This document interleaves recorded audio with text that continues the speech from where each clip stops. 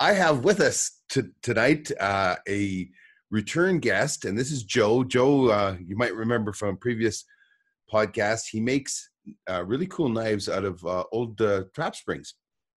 And he's also a retired RCMP officer, and he has a kind of a bug that he wants to address, and it's got to do with the Mad Trapper. And the Mad Trapper of Rat River, everybody's heard the story, and he's about to debunk a whole bunch of what we know and what we don't know.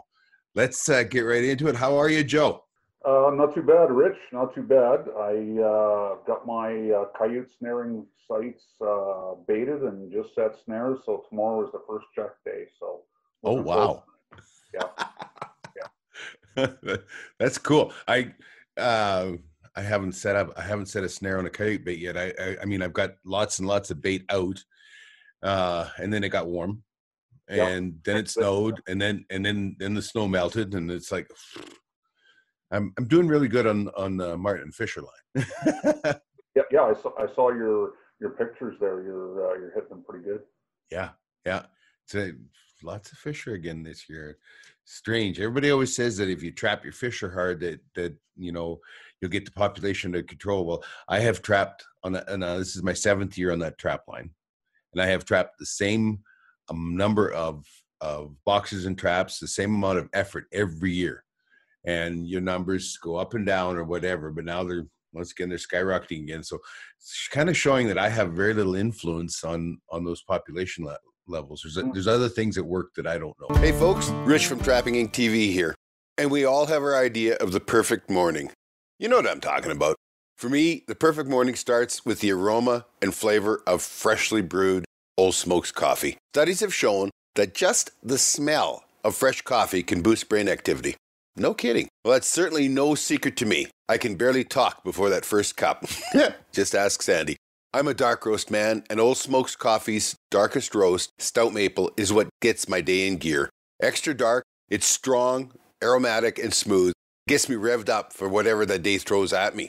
Old Smokes roast their coffee over wood fires, the old-fashioned way. Wood roasting takes more time, much longer than modern hot air roasting. Slow roasting over wood takes the bitter out of the bean and imparts a heavenly taste and aroma from the wood smoke. Old Smokes makes a roast perfect for each person.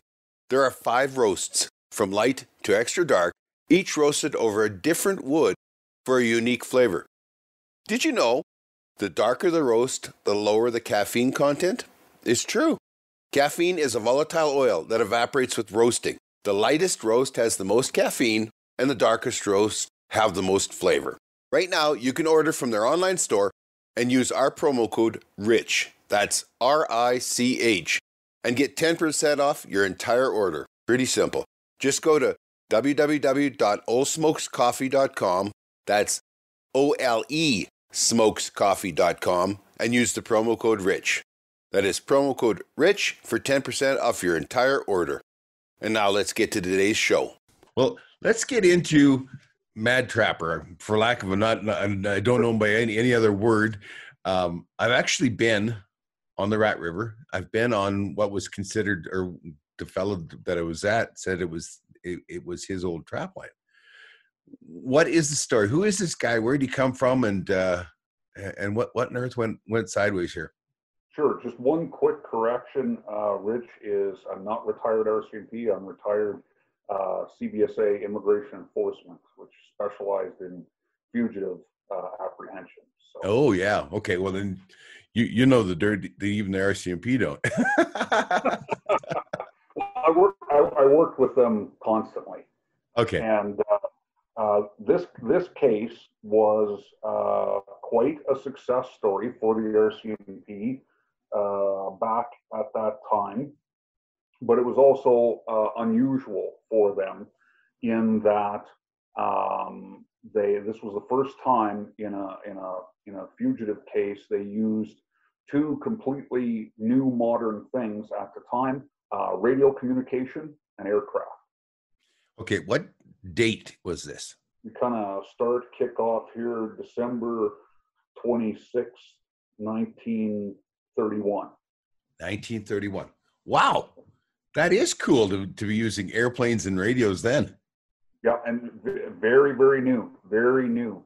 Of course, airplanes weren't completely new, but fairly new for civilian use, and also not extremely well developed in the north.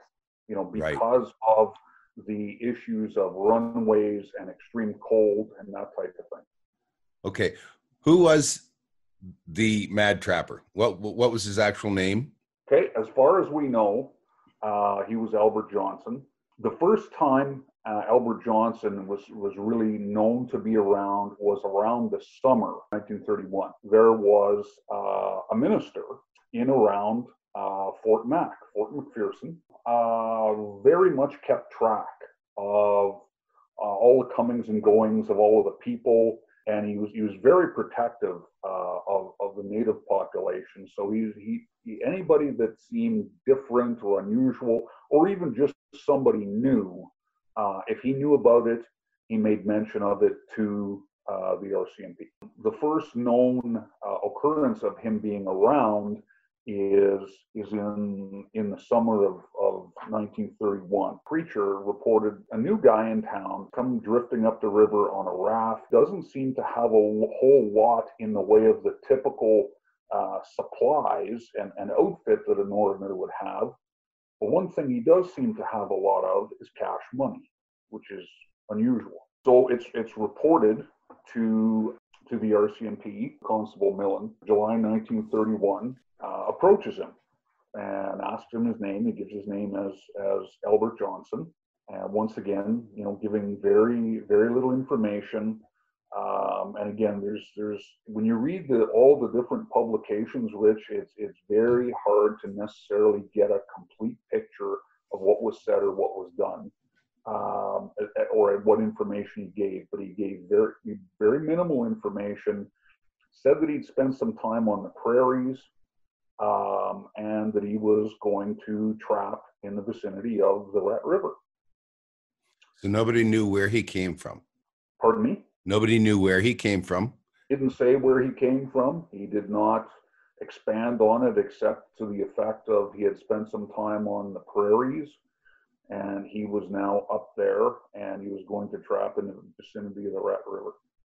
Was he Canadian? That is a long story. He didn't indicate that at the time. He didn't indicate whether he was Canadian or American. Except, and the other thing to realize too, Rich, I guess we should kind of put this in context. At that point, probably to everyone's surprise, the far north was a fairly busy place for what it was, because there was almost no paying work as of 1929 and into 1930. One of the few ways that you could obtain funds or wealth was either prospecting for gold or trapping. Yeah, trapping was big, like in the the muskrat marshes and up in at Fort Chippewa. That guys could make $30 a day, catching muskrats, which you weren't making $30 in a month in 1930. No, know what I mean? No. One of my uncles, who's now deceased, told me that when he was sent out from the farm to work, he made doing farm labor. He made $1.25 a day, yeah, which was huge then. Yeah. But I'm just gonna quote, and part of my interest in this, Rich, is that I've been a long time reader of the books by the Carras brothers, Art Carras, who wrote North Decree Lake, about his experiences trapping in the far north at the same time. There's another book, Child of the Wilderness, Gene Walters, who's from northern Alberta, again covering the same period of time. And then there's another one, North to Slave Lake, Ted Morton, again covering the same time. I've read Gene's book. Yep. Yeah. Yep. Yeah, we're gonna reference some things in Gene's book. Quite frankly, that Gene's book is part of kind of what got me reinterested in the Rat River Trapper story. Okay, So nobody knows where he's come from, but he's going to be there trapping. And Right. And Constable Millen tells him if he's going to trap, he needs a license. And that's available either in Aklavik or at the RCMP detachment, although I believe it was called an outpost at the time, and it was called the Arctic Red River Detachment, which was some distance away. I'm not sure exactly. about halfway between Fort McPherson and well, I don't even know what was in Inuvik around then. Maybe it was Aklavik, just on the, because it's in the actual Mackenzie Delta. Right. Yeah, but this is another crossing. More interesting, Rich, because you're familiar with some of the area that we're talking about. Yes. Yeah. Yeah. So that's the end of the contact with Albert Johnson. He does go to. There is some record of him going to the store. I believe it was in Fort Mac. There was, I believe, it was the Hudson Bay Company post. I'm not sure if it had a different name then.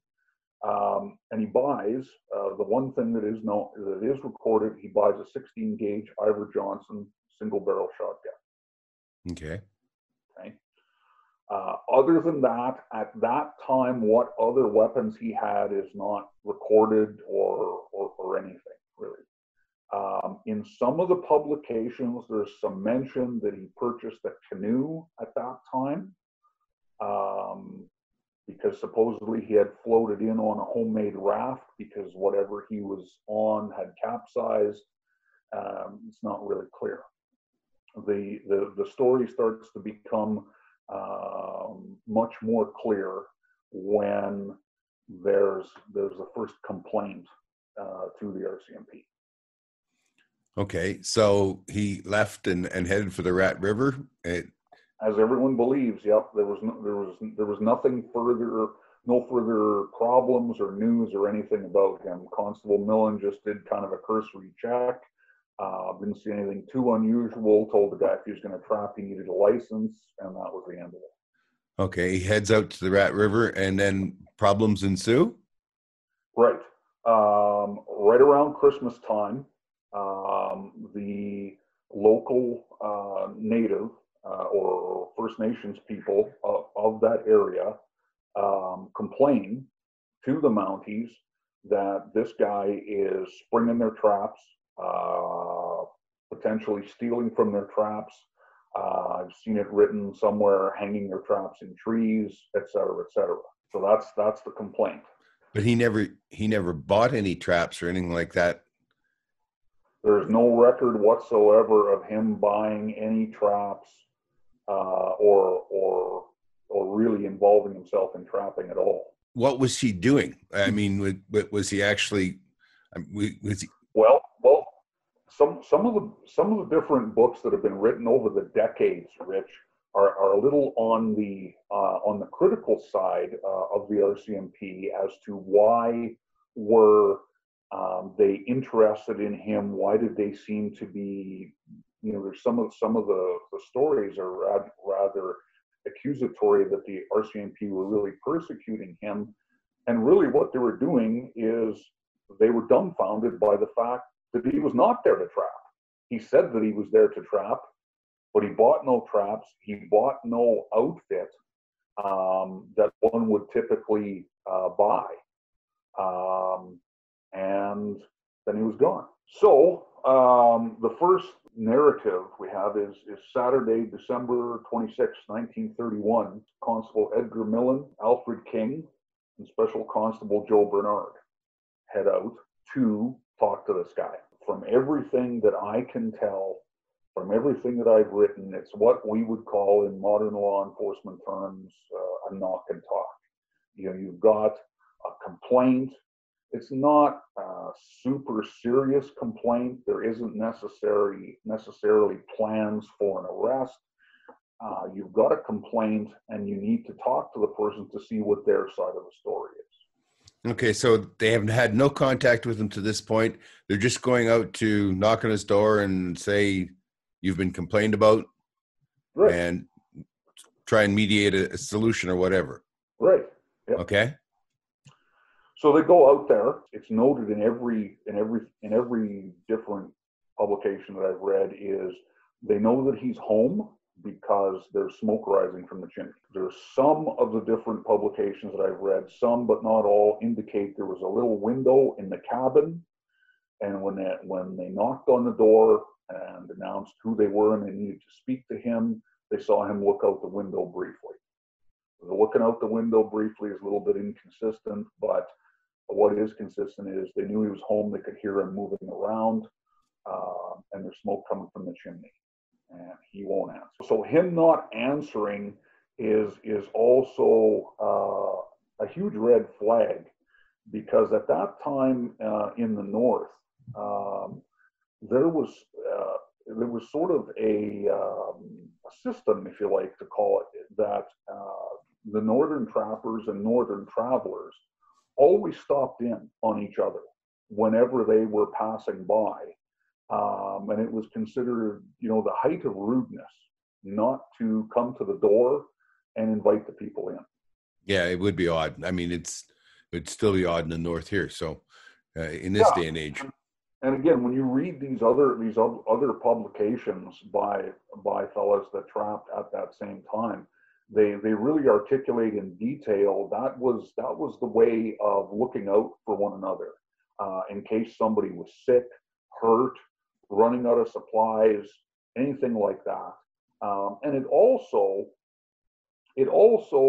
was very much designed to prevent what has been pitched as a key element in the whole story of the Rat River Trapper, keep people from going a little stir crazy from being alone too long.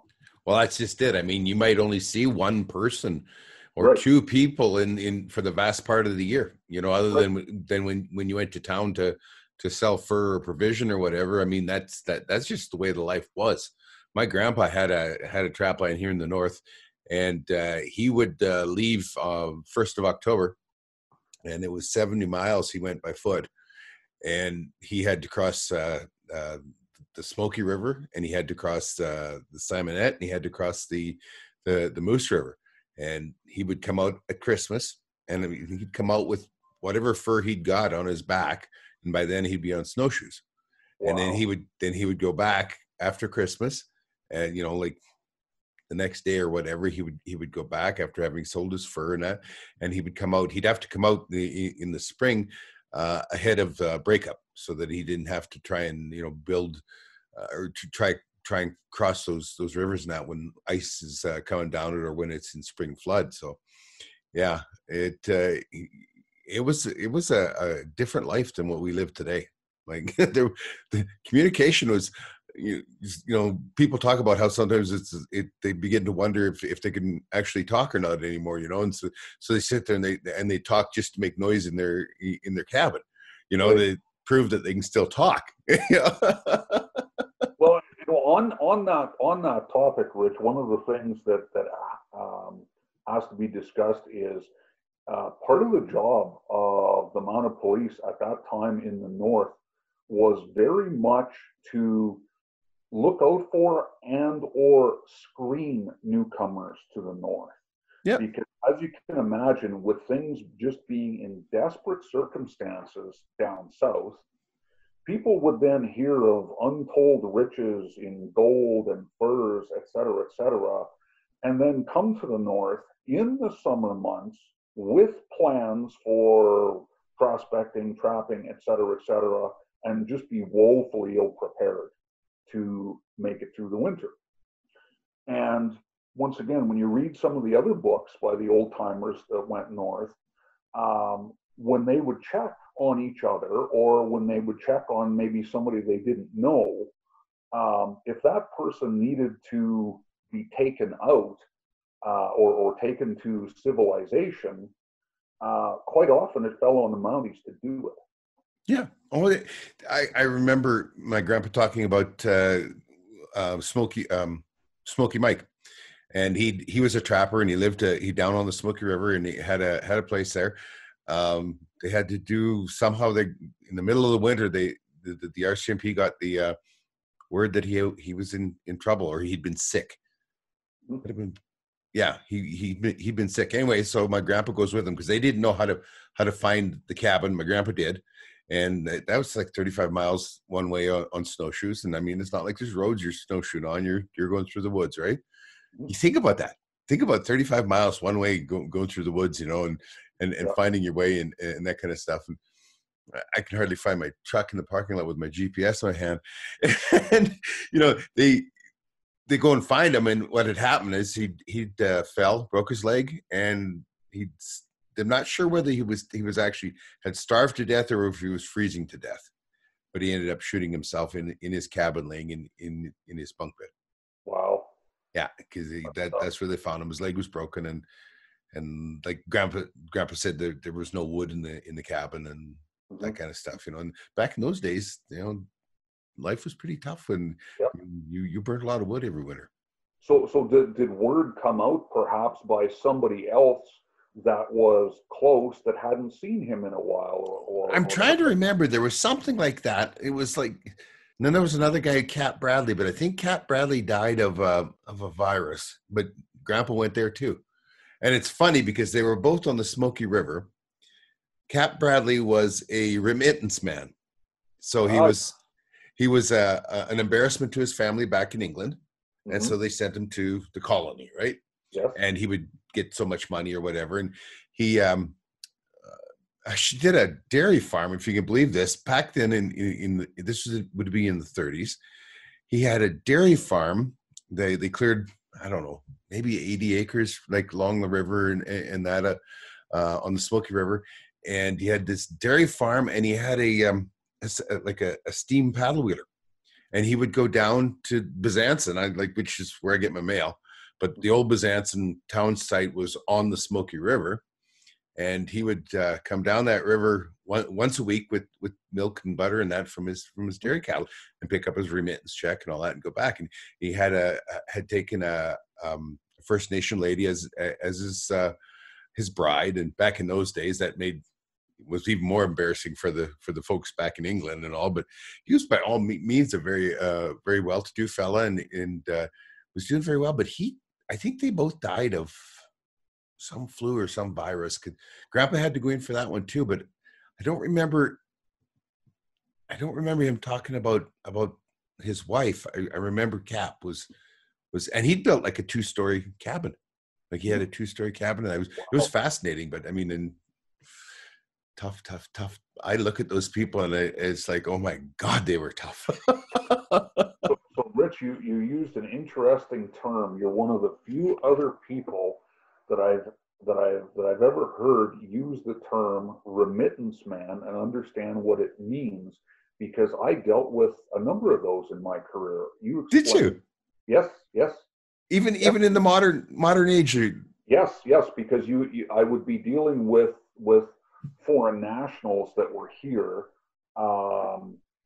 and once again, it's because they're behaving oddly or doing something odd that usually would bring it to the attention of local police or some other form of government. And once again, it was almost always, what is this person doing here? Yeah. And how on earth do they live? Well, I'll say it before you do. A remittance man, or it could be a remittance woman, is a person who comes from money or wealth, but is an embarrassment to their family back home. So they're sent abroad to some other country, and the term remittance comes from the continual money that the family back in the old country sends. When we were talking in the Anglo sense of the word, from England or Ireland or whatever, where most of this is English, the remittance man was just about invariably was the eldest son, but he was an embarrassment and was not going to do a proper job of carrying on the family tradition and the family business or whatever. So that was the way they got rid of, because normally everything goes to the eldest son. And that was the way they got rid of that eldest son, was they shipped him off to the colonies, which is what we were. And they sent him a stipend every now and, monthly or weekly, whatever it was, to keep him here. Right. They're just hoping, they're pushing off their problem on somebody else and hoping that he died somewhere else. But that way it was, their society was set up that this was quite acceptable, that, we didn't, hereditary law was everything, unless we could get rid of him, he could take some money to go somewhere else, and then son number 2 or number 3 can take over. Right. Right. And you're right. And especially, in way back in time, when places like England, had a very sort of staunch set of expectations and societal rules, the person that was shipped off as the remittance man sometimes was not all that bad. The family just thought it was better that they were gone somewhere, and we'll send money, and please go off to the colonies and do whatever you will there. Some of them had it. Like Cap Bradley had a problem with the bottle. Yep. And the stories of when he'd go on a tear, every week he'd be in the summer, and that he'd be down to Byzantium to drop off his milk and cream and all that. And, for the first little while, people would sell him booze, and then he'd be going on a tear for a week. And then, of course, his cows weren't being taken care of while he's down there drunk and everything. So he learned not to give him any or sell him any booze. But there was a lot of unrequited love, where they, the trueborn heir fell in love with the scullery maid, and of course she was beneath him, that kind of thing. And right. But he wouldn't knuckle under to dad, and so off you go. They sent a lot of them here to Canada. They sent a bunch to India too. Yeah, but the idea of remittance of there's a number of different cultures around the world too that today that have fairly strict expectations of people, and when the folks aren't meeting those expectations, yep, sometimes it's easier to just send them abroad and send them money and hope that whatever they're doing can be, better to embarrass themselves somewhere else. Well, yeah. Well, then it doesn't. If it's in the colonies, it doesn't ever get back, right? Yeah. Back to your story. We wandered off on a tangent here. Yeah. Okay. Yeah, and so we're touched on remittance man, because we'll probably get back to this later when people are desperately fishing around for who on earth was Albert Johnson. But on the 26th of December, they go to the cabin, knock on the door just for a chat. It is reasonable to believe that there was not really any intention of anything more serious, or they would have sent more people. In fact, I believe the RCMP members expected to be back home in time for big New Year's celebration. Okay. But Albert Johnson will not come to the door, which is unheard of at those times, and will not communicate. So they head back, and they contact their inspector. Hey folks, Rich from Trapping Inc. TV here. And we all have our idea of the perfect morning. You know what I'm talking about. For me, the perfect morning starts with the aroma and flavor of freshly brewed Old Smokes coffee. Studies have shown that just the smell of fresh coffee can boost brain activity. No kidding. Well, that's certainly no secret to me. I can barely talk before that first cup. Just ask Sandy. I'm a dark roast man, and Old Smokes Coffee's darkest roast, Stout Maple, is what gets my day in gear. Extra dark, it's strong, aromatic, and smooth. Gets me revved up for whatever the day throws at me. Old Smokes roast their coffee over wood fires, the old-fashioned way. Wood roasting takes more time, much longer than modern hot air roasting. Slow roasting over wood takes the bitter out of the bean and imparts a heavenly taste and aroma from the wood smoke. Old Smokes makes a roast perfect for each person. There are 5 roasts, from light to extra dark, each roasted over a different wood for a unique flavor. Did you know The darker the roast, the lower the caffeine content? It's true. Caffeine is a volatile oil that evaporates with roasting. The lightest roast has the most caffeine, and the darkest roasts have the most flavor.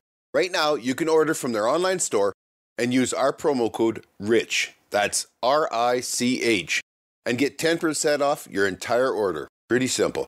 Just go to www.olesmokescoffee.com, that's OLE smokescoffee.com, and use the promo code RICH. That is promo code RICH for 10% off your entire order. And now let's get to today's show. Yeah, I find it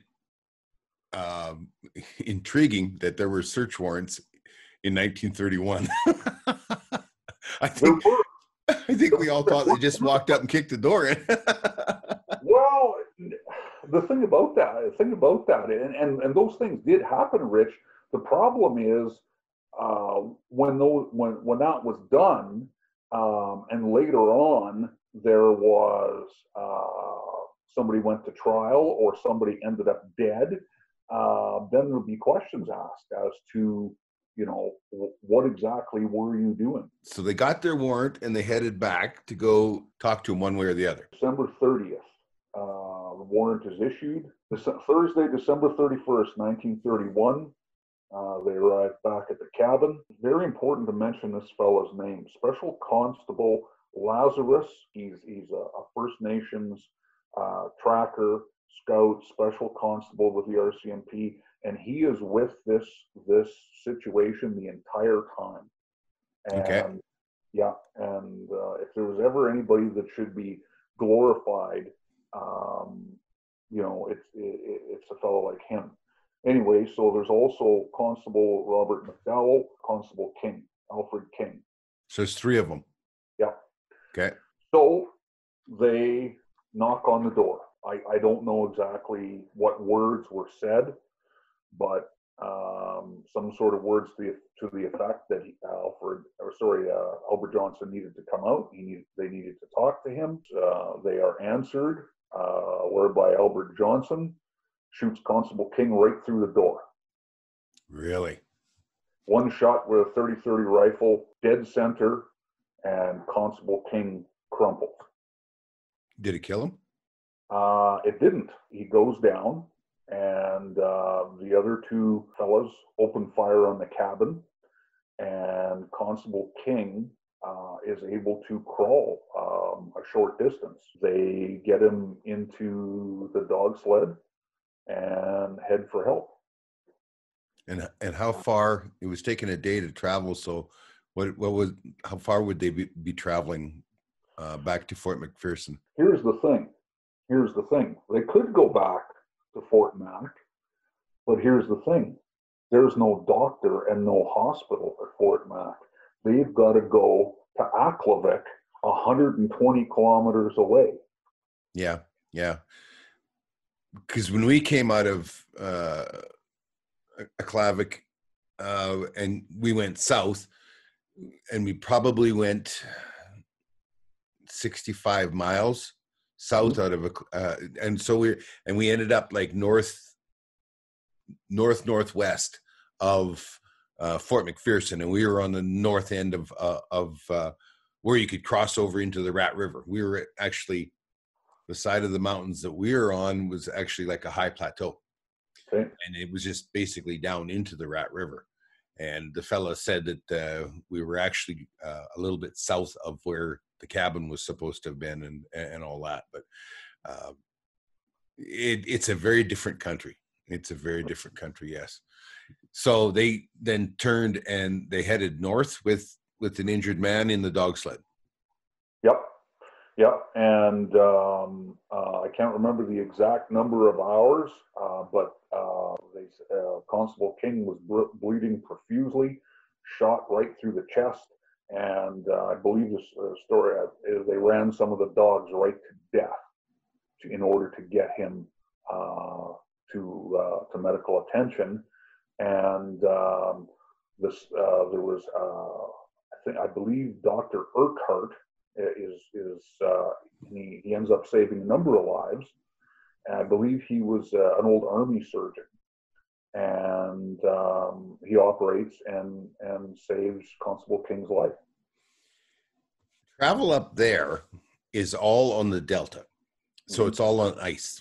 And, you know, when you drive from Inuvik to Aklavik, you're in this Mackenzie Delta, and it's about 2.5 hours at more than the speed limit, which was what I was doing in a truck on an ice road. But then when we left there to go to the trapline night, you travel on all, there's like, I mean, if you think of a root ball, you know, like the roots on a tree and that, that's what that is like. There is just so many different rivers and channels, and they only over, I don't know how wide it would be. It would be hundreds of kilometers wide, and then of course hundreds of kilometers long. So even when we got to where we came off of what was still part of the Delta, you know, we'd come down 65 miles from Aklavik, and then we got up on the bank away from the river and that, in order to go over to where the trapline and that was. So that's what they would have been traveling on. They'd have been on one of the tributaries or whatever in that Delta, in that system, right? And so what you just described, Rich, is going to later on at the very end play a critical part in how this ends. Now, do those waterway systems tend a lot of times to very sort of oxbow and circle almost back on themselves at times? And you have islands and you know, like, I mean, sometimes you think that you're following an individual river, and you're not, you know, because it's all part of this huge vast network, right? Same thing when you get up into the north east corner of Alberta on the Athabasca. Same thing. You have you know, you think that this is a separate individual river, but then you come around a corner and then another rivers come in. You've been just traveling for, you know, 30 kilometers or 3 or 4 kilometers along worth of an island. You know what I mean? And there are oxbows and there are turnoffs and all that kind of stuff. It's very, very complex. I had my GPS with me, and it had just had a background map of the world kind of thing. But even to look at it there, if you want to get an idea, take and go on Google Map and zoom into that area. You're going to be astounded at how large it is, how complex it is. Because, you know, you always think about, you know, when we have a river here, when the Simonette runs into the Smoky or whatever, it just runs in, right? Might be an island or two there, but that's it. This is a whole different thing. Right. Well, I know exactly what you mean, Rich, because probably about around 2000, I shot my first moose just north of Pine House Lake with my RCMP buddy on the Haultain River. And the Haultain River crosses the road or highway there, and you can basically, it's a great way to hunt moose because you can put in upstream and just float down the river with the motor off completely quietly, and off to the sides will be all of these swamps, and hopefully you'll float up on a moose, which is exactly what we did, which is great, except that on the map it looks like there's maybe about 8 kilometers between where the river flows out and then crosses again. But it twists back on itself to such an extent, it's more like 40 to 50 miles, because it follows such a snaking route. And at times, as you're floating down, you can look back and see where you came from. Yeah. Yeah. And this is just over a gigantic area. Like, I mean, it's hard to describe. You'd have to actually look at it on Google Map, but the Mackenzie Delta is something else. So they get the fella to Aklavik, right? And the doctor saves his life. The doctor saves his life. At some point, there's a note in one of the publications that I have. At one point, as he's recovering, he's saying that he thinks there's something in the fold in the sheet or something that's poking him in the back, and it was a spent bullet. And Don't know for certain if that's true. However, Constable King did survive, and he did recover. Okay, good. So at this point, this has now become really serious. Now they've got to dispatch a big team of people. They called out for volunteers. Trappers volunteered. Joe Verville, Carl Garland, John Moses, and then they also tapped into the Royal Canadian Signal Corps, which is the Canadian military, were up there, and it was Quartermaster Earl Hersey and R.F. Riddell. Frank Jackson, who's now a trapper. And anyway, there's a number of different, and of course, these guys are selected partly for their knowledge of the area. Right. Okay. So they have quite a crew then. They do. Okay. And once again, Lazarus. So they all head out, and they're going to deal with this guy. Aside from, and so there's I can't remember how many dog teams there are, but everyone is obviously armed, and they've also got some dynamite. They arrive there Saturday, January 9th, 1932. So they go there, and also Inspector Ames is with them. They surround the place. They order him to give himself up. We have a warrant. You're wanted for murder. As soon as the policemen and trapper volunteers and First Nations people come within range, Albert Johnson starts shooting from inside the cabin. So why was he wanted for murder? I guess it should be attempted murder. Yeah. Okay. Attempted murder. Okay, and he'd stayed there at the cabin all that time. He'd stayed there at the cabin, and everybody, and there's always there's speculation, and nobody's entirely sure why he would remain there. When you'd think that virtually anybody would know that they're coming back, and it isn't going to be good. So he's shooting from inside the cabin, from what appears to be gun ports at the base of the cabin, and this is a pit cabin. So there's a fair bit of the cabin. There's only about 4 feet or thereabouts sticking up above the ground. Yeah. And then there's a foot or more that's dug out inside, and so we can talk about this now or later, but there's a really huge deal made of this pit style cabin. Okay. And what's that? Well, virtually almost every publication that I read, especially way back, and I should start from the beginning too, Rich. When I was young, and I told you my story last time when I started trapping when I was 9 years old, and I started catching muskrats and mink, and I was so into trapping. And so then you look up in the public library, trapping, and what does it come to? The Mad Trapper of Rat River. Yep. And so as a kid, this is not only fascinating, but it's a little bit horrific. I mean, the pictures of Albert Johnson deceased are not pretty. I know.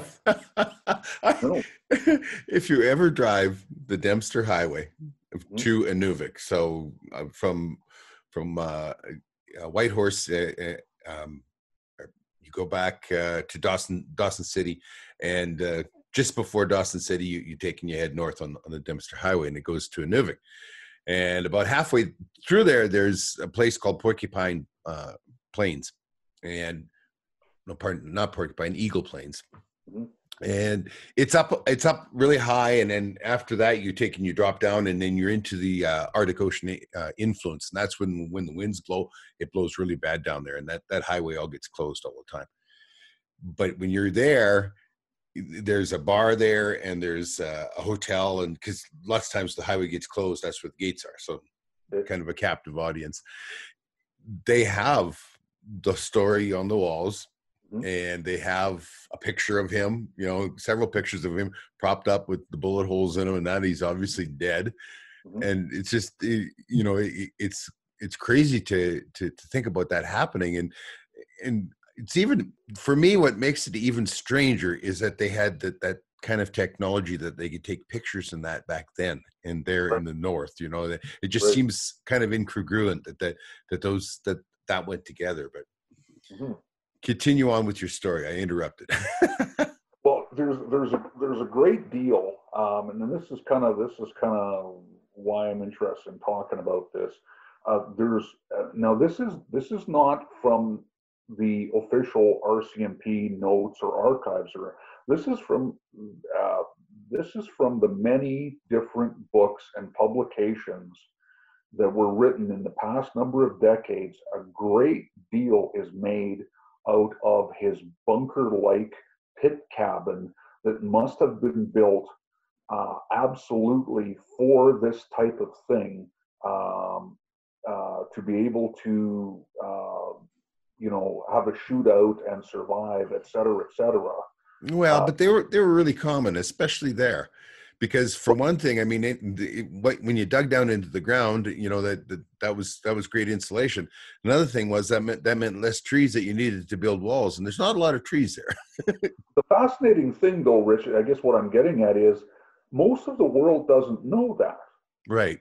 And even myself as a kid reading this, growing up at the farm, and I remember asking my dad and my uncles, and they just said, no, no sane person did that, because on the prairies, or in farming country, you either had trees and you built a log cabin, or you were in a place where they built the sod cabins, Yep. which they quickly got rid of as soon as they could get wood. But and it's partly because down here, everybody's keen on digging until they hit that gumbo about a foot down. Yeah, very different country there. I mean, it's either Very muskeg or it's rock. very different. And the average person, Rich, I think is this is very important. When I read the different publications of the Cross brothers and Morton and Gene Walters, and even your interview with who was the older fellow that you did a podcast with? Alan, Alan. Yeah, Alan Purdy. right. They talk about their first either cabins, or sometimes you can't even call them that. They're No. they're they're just a shelter. Um, anyway, and so the average person, Rich, I don't think has any appreciation for the fact that where you might want to build your cabin, there's going to be a distinct lack of straight trees in order to build that cabin. And I don't think, and as well, I guess, Rich, I